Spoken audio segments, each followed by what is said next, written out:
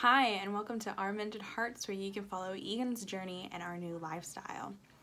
Today, I have Hamish watching a movie right next to me, so if you hear him talking, you hear the movie, or you hear some toys clanking, that is the life with a toddler. And you'll hear it in the next video, and the next video, and the next video. Today, I will be talking about Eghan's initial heart surgery that he had when he was 8 days old and his heart condition. Eghan has total anomalous pulmonary venous return, and that is a huge mouthful for me, so thankfully everyone calls it TAPVR. And what that means is that his pulmonary veins did not connect to the right places of his heart. And I remember when I first went into Dallas and I was surrounded by all these doctors and I had no idea what was going on. All I knew was there's something wrong with my child's heart. I don't even know how the heart works. What the heck? And the doctor sat down with me and he said, how much of the heart, or how much do you know about the heart? And I said, take me back to elementary, because all I know is that it goes thump thump. That is it. And he said, oh, well, I brought charts. And I was like, perfect. So I brought a chart too. I will go over how a normal heart works. That way you guys understand when I go into the heart condition of Eghan's, you're like, oh yeah, I can see how that's not right. I want to say that with TAPVR, there are 4 different types of TAPVR, or like categories, I should say. I don't know all of them. I do know that you can have like a mix of them, and sometimes you can have a simple one, sometimes you can have the extreme. Eghan has 2 of those, and of course one of them had to be one of the least common. So yay. So I'll just go right into how the heart works, and then we can go into Eghan's heart condition. So a normal heart has 4 chambers, which Eghan does have. Eghan does have 4 chambers. And the 2 top ones are the right atrium and the left atrium. And when you're talking about both of them are atria. Then the bottom chambers are called ventricles. Now, how the heart, I'm just going to give a basic thing. I won't go into all the details because I don't know all the details. Anyways, so the superior vena cava and the inferior vena cava, this is where blood comes, deoxygenated blood comes from the body into the heart. If I remember correctly, the inferior vena cava is from your torso and down, and the superior vena cava is from your head and your arms. And deoxygenated blood comes into the right atrium and then goes up into the pulmonary valve, and then the pulmonary valve splits above the heart and goes into the right lung and the left lung. And then in the lungs, the blood goes all the way down the capillaries until it gets to an air sac where, and there's like thousands of air sacs from what I've been told. That is where, when we breathe in, the air sacs fill with oxygen, and the blood cells gather all the oxygen, get rid of the carbon dioxide, and that's what we breathe out. And then that goes all the way until it reaches your pulmonary veins, which typically plug into back here behind the heart.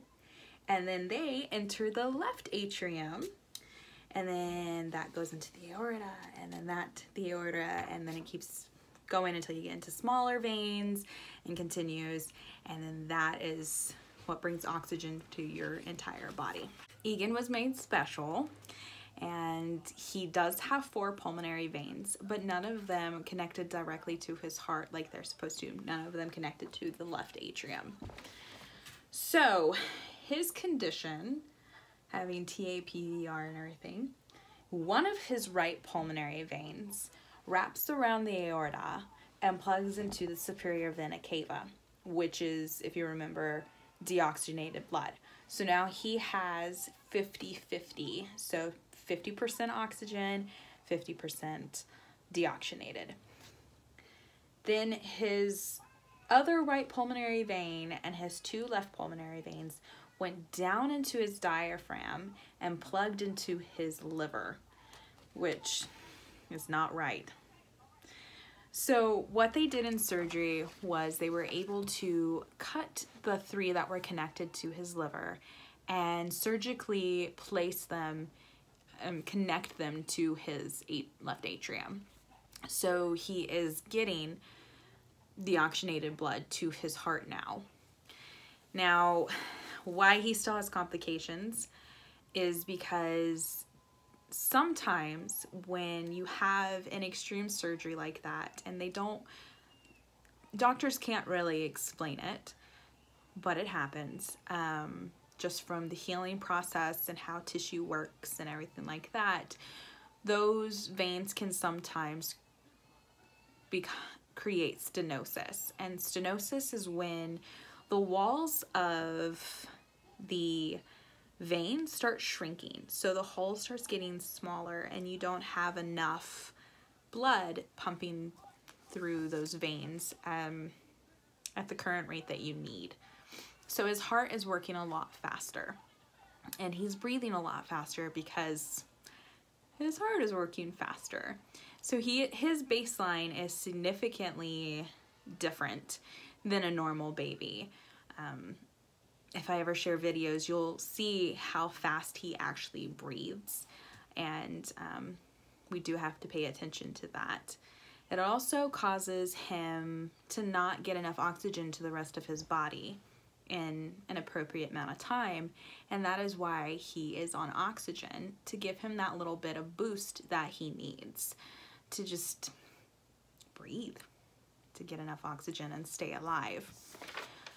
So he is planning to have a neck surgery, and what they plan to do is try to fix the stenosis. There's no guarantees that it will actually be fixed. What they can do is cut the initial connection that was made by the surgeon in his first surgery, physically stretch out, kind of like you would do with a ballooning of a vein, but stretch out those veins, get them a little bigger, and then reconnect them to the heart and hope that it doesn't happen again. It's not 100% guarantee that it will work. I would say basically 50-50. I would say, I don't know the numbers. So they plan to do that. And then with the vein that is wrapped around, his right pulmonary vein that is wrapped around the aorta and then plugs into the superior vena cava, they notice that there is a random vein, like an extra vein, that comes off of his right pulmonary vein that's wrapped around. And what they're thinking is that they will be able to bring that extra vein and connect it into the heart, because he is just so tiny and the veins are so delicate that it's nearly impossible to take this vein and unwrap it and plug it into the heart. It's just not big enough. It's very dangerous. So, don't even mess with it. And that's why they didn't fix it in the first surgery, because people with TAPVR can go their entire lives with just 3 veins connected to their heart. And doctors even told me that sometimes people don't even know that they have TAPVR because they feel fine. Everything's perfectly normal. So what we're fighting now is not the TAPVR, it's the stenosis. He still has TAPVR because, one of his right pulmonary veins is not connected to the heart. And even after his neck surgery, if they are able to connect that extra vein, he will still have TAPVR because it's not an actual pulmonary vein.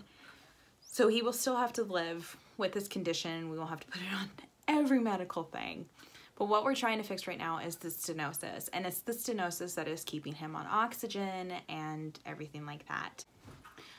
So we are hoping that sometime next year, his lungs will be strong enough to have another surgery. Right now, they are not, because we have discovered that he has been having micro aspirations, inhaling fluid every time that he throws up, and he has really, really bad reflux.